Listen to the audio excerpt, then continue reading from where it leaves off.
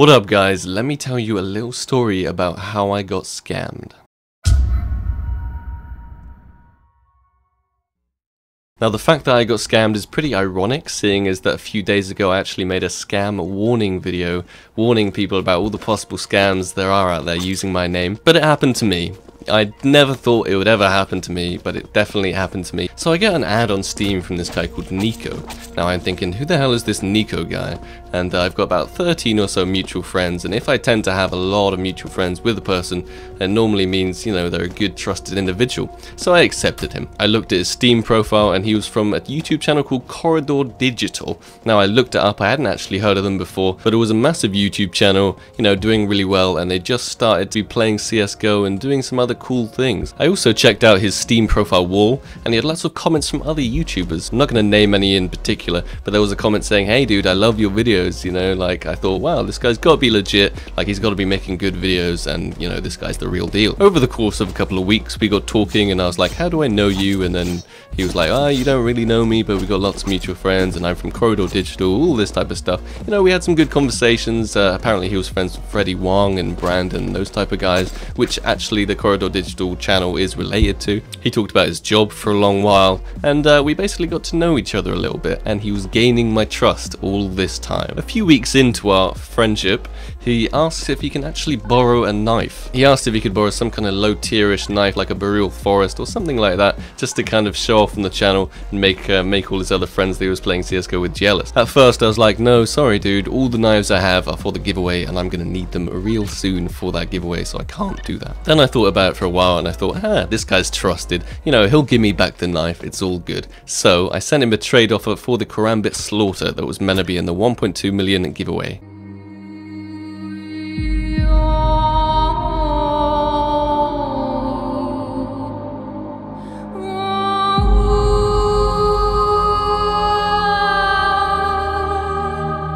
He thanked me a lot and we didn't speak for a while. Then I drew the results of the giveaway and I thought, hey, where's that Karambit Slaughther gone? I'm gonna need that back off Niko from Corridor Digital. So I tried to find him on my Steam friend list. He had changed his name, he had removed me, and he had blocked me. I was trusting enough to give him this knife, just to borrow. He said he'd give it back when the giveaway was drawn. I still had lots of mutual friends in common with this guy, for example Trilux and Retchi and F.O.O.L and lots of other big YouTubers, so I asked them to message him, and obviously he blocked and removed all of them as well. So that's pretty much the story, guys, of how I lost the Karambit Slaughther for the giveaway.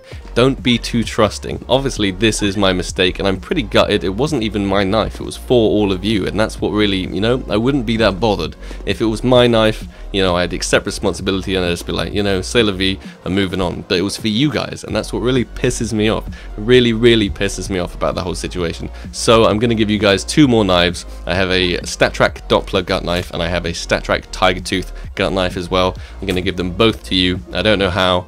I'll think of some kind of way if somebody can suggest in the comments or something like that. But yeah, I'm really upset this happened. I'll leave the guy's profile down in the description below. It just shows that literally no matter who you are, you can always be scammed by, you know, an impersonator, or just never be too trusting. But yeah guys, I hope you enjoyed this little story about how I got scammed. A big YouTuber got scammed knives. You know, this happens literally on a daily basis. People send me trade offers like every single day with like ridiculous scams, and I never ever fall for it, but this one time I slipped up and I paid the price. Hopefully you guys won't fall for the same thing or anything like that. Always be careful. Leave some suggestions in the comments if you can about how I can get these two knives to you, and I'll leave the guy's profile if you want to check out, maybe report him for me, that would be fantastic, and I will see you guys in the next video. Peace.